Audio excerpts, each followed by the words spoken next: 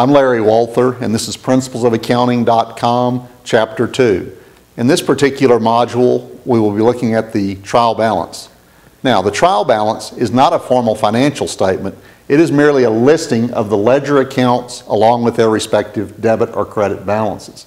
It's primarily used as a self-check to determine that debits equal credits at any particular point in time. In an automated accounting system, a trial balance may not even be necessary, although one could be printed off. The trial balance here for this particular company shows all of the accounts that are in use by the company along with their respective balance. Notice in particular that total debits equal total credits. This is not the same as total assets or total expenses or total revenues or total equities. It's merely all of the debits and all of the credits summarized.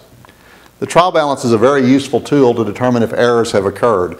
If the trial balance is not in balance, then certainly something has gone wrong and it's necessary to go back and look at the recording of the individual transactions and how they were posted to the ledger accounts. Even if a trial balance is in balance, there's still a possibility that there might be some particular error. For example, if a transaction failed to be recorded, or if a transaction were recorded twice, or if a transaction was posted to the wrong ledger account, debits might still equal credits, yet the trial balance would be in balance. So while it's a good self-check, it's not an absolute assurance that no errors in the accounting system. The trial balance can lead to the preparation of financial statements. Basically, amounts are transferred from the general ledger account to the trial balance, and from that trial balance, financial statements might be prepared. We're going to see in Chapter 3 additional adjustments that might be necessary following the preparation of a trial balance, but for now, let's simply assume that there are no adjustments that are necessary. So again, reviewing, we have the general ledger, and remember the general ledger, the amounts that are in the general ledger are the result of posting from a general journal. The transactions and events are posted from the journal into the ledger. The balances in the general ledger are then used to prepare the trial balance, and the trial balance is the takeoff point for preparing financial statements or reports.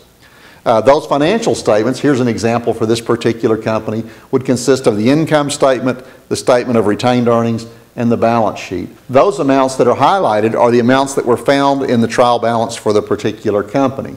The revenues and expenses are listed on the income statement. The assets and liabilities and capital stock account are listed on the balance sheet.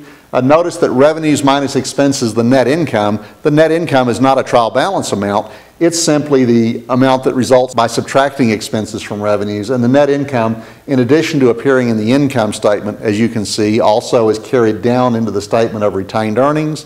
Subtracting any dividends for the period, which there were none in this particular case, gives us an ending retained earnings amount for this company, and that ending retained earnings amount also appears in the balance sheet, causing the balance sheet to balance. And so basically what we now know is the trial balance is primarily a tool to check for the equality of debits and credits prior to the actual preparation of financial statements.